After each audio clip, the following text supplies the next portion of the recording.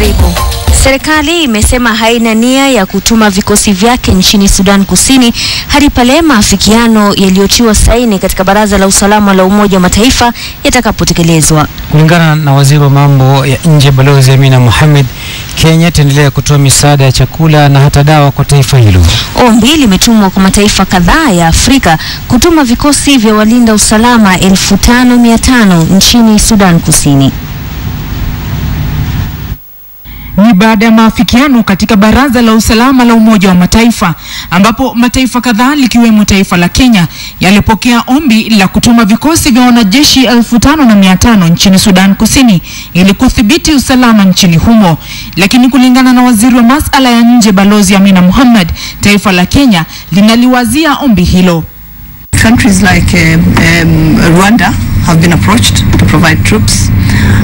We have also been approached to provide troops. So have many other countries, right? Both in Africa and outside Africa. So are we going to see troops in the Republic of South Sudan? Well, if the resolution of the Security Council has to be implemented, then yes, you will see 5,500 soldiers on the territory of the Republic of South Sudan. Katika mataifa ya ukanda wa Afrika Mashariki, nchi ya Uganda pekee ndiyo imetuma vikosi vyake nchini Sudan Kusini kusaidia katika kuyakomboa maeneo yaliyotekwa na waasi na pia kusaidia kuboresha hali ya usalama.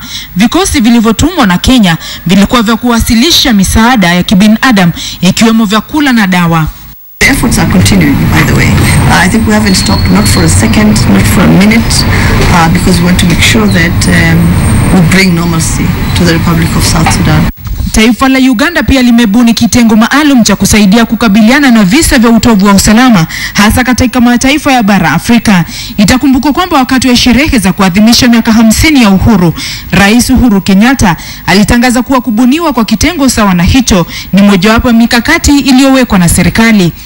Serikali imefafanua kwamba makubaliano ya IGAD hayamaanishi kwamba vikosi vinapaswa kutumwa Sudan Kusini kusaidia katika vita dhidi ya waasi, bali ni kusaidia katika utoaji misaada kwa wenyeji. Kufikia sasa zaidi ya watu 1000 wamefariki nchini humo.